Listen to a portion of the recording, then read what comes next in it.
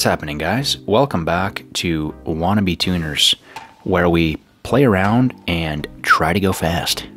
So, we're going to talk about ECU tuning in this video, or this series of videos, rather. This is episode 1. And this is going to be a multi-part series, and the reason for that is there's just too much information for me to share in one video. So I'm going to have to start with some basics first, and then we'll kind of move into some more technical stuff. But primarily, we're going to cover how to tune, how I like to tune my 2009 Mazdaspeed V3 right here. I've had the car since 2012. I've learned how to tune it quite well, you know, over the years.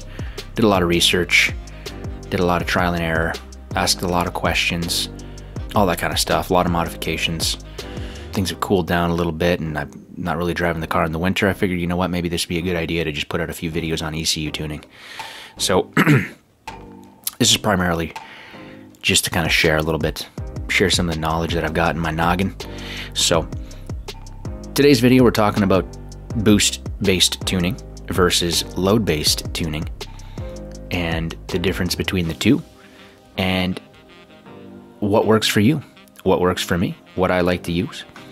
Personally, I like to use boost-based tuning, and boost-based tuning is basically where instead of, you're basically just targeting a specific boost pressure number, boost pressure value, and that's it.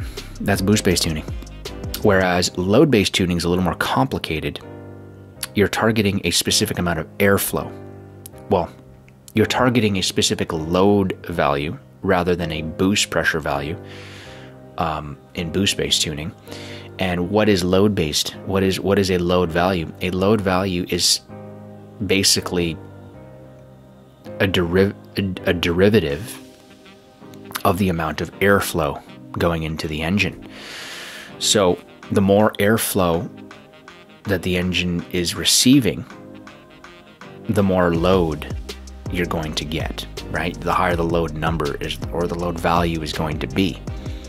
So when you're targeting load, you're targeting a specific load number.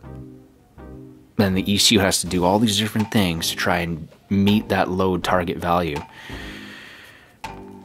which essentially is meeting a specific airflow value. So for example, if you're targeting 2.0 load and the ECU is always hitting 2.0 load in varying ambient temperatures, you're going to get pretty consistent power because you're essentially achieving consistent airflow. Load is a derivative of the amount of airflow. So you can look at load that way. Look at load as a target for the amount of airflow. And the reason why that's important is because airflow will vary based on the temperature of the air outside. If it's really cold outside, the air is going to be more dense. You're going to have more oxygen packed into a smaller space. You're going to be able to cram more oxygen into these cylinders in colder weather than in hotter weather.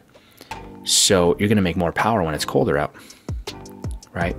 Because there's more airflow, which means there's more load. If it's the middle of the summer, in order to achieve the same amount of airflow through the engine that you would normally see in the wintertime, you will then have to increase the amount of boost pressure to feed the engine that same amount of airflow. So with a load-based tune, in order to achieve the same load value, the ECU is going to have to modulate the amount of boost, right? So in the summer, it's going to have to increase the boost to meet the same amount of airflow that you see in the wintertime, where in the wintertime it might require less boost to achieve that same amount of airflow. So for example, if you need 20 pounds of boost to achieve a given amount of airflow, in the wintertime you might only need 18 pounds of boost to achieve that same amount of airflow. And if you achieve the same amount of airflow between the summer and the winter, you're essentially making roughly the same power, the same torque. The engine's going to make more consistent power across the board in varying temperatures, right? And that's why a lot of OEM manufacturers have their tunes set up this way in a load-based tuning strategy where they're targeting a specific load or specific airflow to make sure that they're making consistent power in varying ambient temperatures and conditions and stuff like that.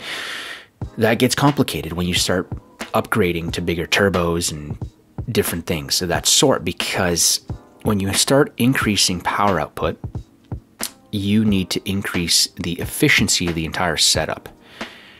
Is it possible to do a load-based tune on a big turbo? Absolutely. Absolutely. I don't have that much experience with it, but what I do is the opposite. I do a boost-based tuning strategy. Lately, that's what I've been doing.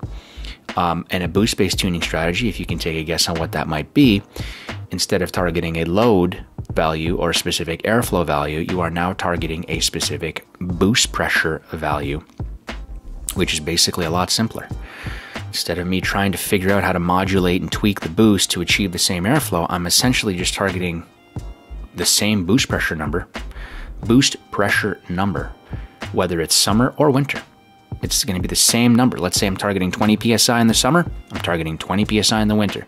Now the difference here is 20 psi in the summer is not going to be the same as 20 psi in the winter, because 20 psi in the winter is going to flow a lot more air into that engine. It's going to make a lot more power at 20 pounds of boost, right? Quite a bit more power. So you will notice that if you tune your car for power in the summer at 20 pounds of boost, let's say, when winter comes around, if you drive the car in colder temperatures and you're still achieving 20 pounds of boost, you're going to notice that the car feels faster. So you got to be careful in that sense, because if you're running like 91 octane, for example, and you're doing 20 pounds of boost in the winter with a specific amount of ignition timing, let's say, and you're not getting any detonation or knock in your data logs, and then all of a sudden you start moving into colder temperatures as the winter approaches, and all of a sudden your data logs are showing excessive amounts of knock, you got to consider increasing the octane of your fuel, because you did all your tuning in the summer where there was less airflow. Less airflow into the engine means lower cylinder pressures, lower power output, lower heat in the cylinder. So not as much knock happening, right? As soon as the winter comes around, you've got a lot more air density, a lot more oxygen being fed into those cylinders. Increasing the cylinder pressure increases the cylinder temperatures. Now all of a sudden you're running into knock, detonation. Your 91 octane can't handle it, let's say, right?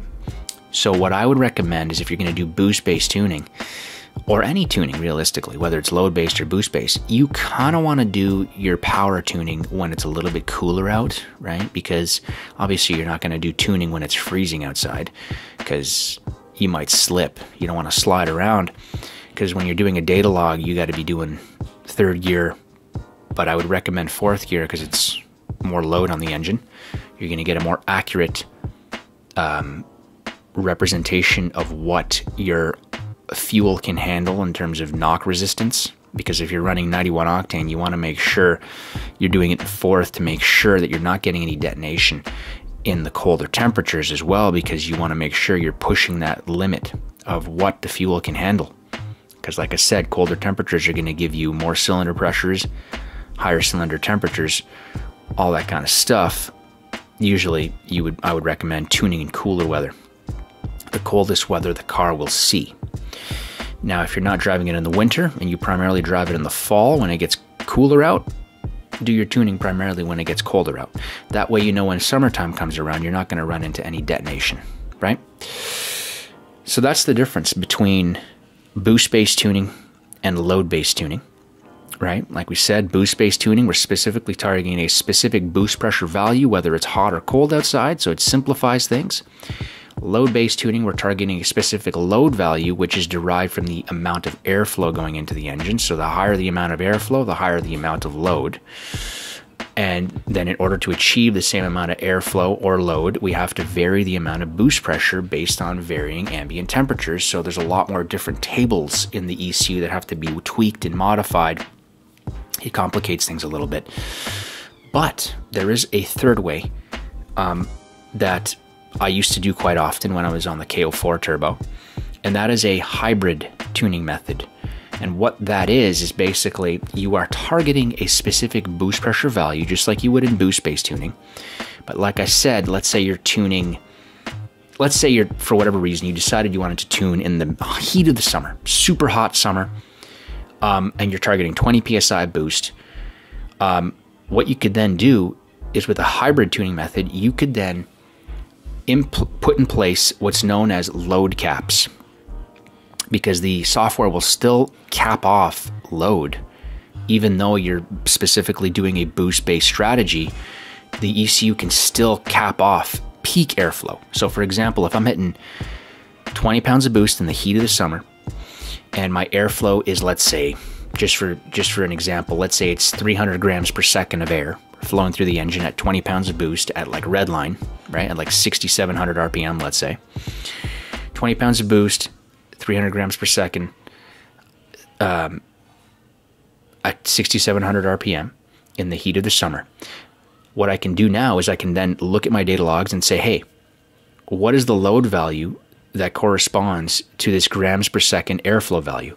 Let's say that load value is a value of 2.00, let's say. You could then go into your load tables within the software and say, make 2.00 my load cap, right? Boom, I input that value. So what happens is, as we get into the colder weather now, the ECU is going to see that we're approaching a 2.00 load and that we're about to exceed it. So what's going to happen is now your ECU might reduce the boost to, let's say, 19 or even 18 pounds of boost, so that it doesn't exceed that 2.00 load cap that you determined in the summertime in your data logs. Does that make sense?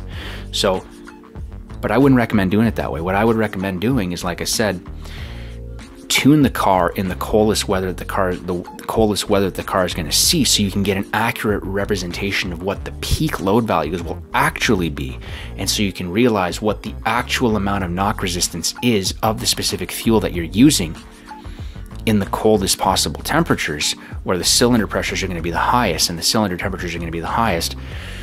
That's why it's good to do it in the cooler temperatures. Then what you can do is, then when you drive it in the summer, you're guaranteed you're not going to hit that amount of airflow, right, per se. So just a little bit there for episode 1, guys, the difference between boost-based tuning versus load-based tuning, and then combining the two with hybrid tuning, which is where you input load caps, put some load caps in place. But then the takeaway is also, primarily, you would want to do your tuning in the coldest weather the car is going to see, so you can get an accurate depiction of how much octane, whether or not your octane in the fuel is high enough to keep knock under control, and also to see what peak airflow is going to be, so you can put load caps in place if you decide to do hybrid tuning. But that's pretty much it for this video, guys. See you in the next one. We'll see what we can talk about. We'll get into some other ECU tuning type stuff before we jump in to more intricate stuff. But yeah, understanding the difference between boost-based and load-based tuning, super important, because we're going to need to know that when we get into the actual tuning software with Cobb Accesstuner. Talk to you guys soon.